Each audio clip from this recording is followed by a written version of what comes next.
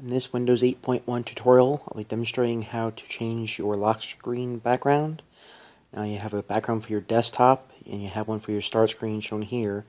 But when you first turn your computer on, or if you go up and lock your computer, you'll actually see your lock screen background.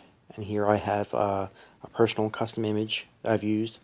Also comes with several images built into it.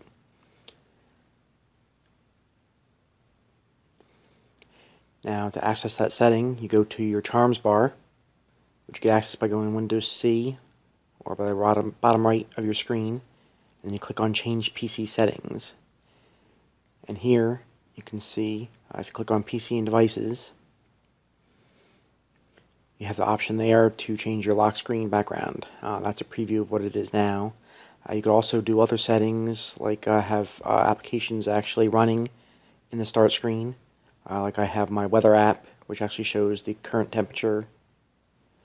These are the different built-in pictures that you could use with your lock screen. You could choose one of those and have that be the background.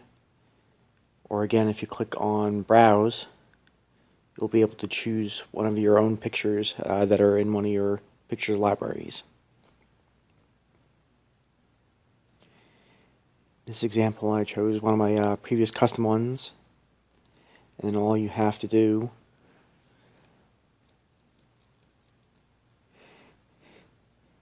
is hit back, and you can close that window. And that's the weather app that's actually showing the weather conditions on my lock screen, as you can see here.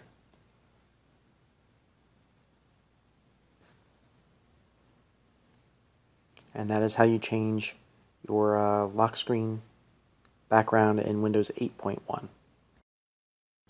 If you like this video, please give it a thumbs up below. And also, if you like my videos, I would encourage you to subscribe to my channel. Thank you.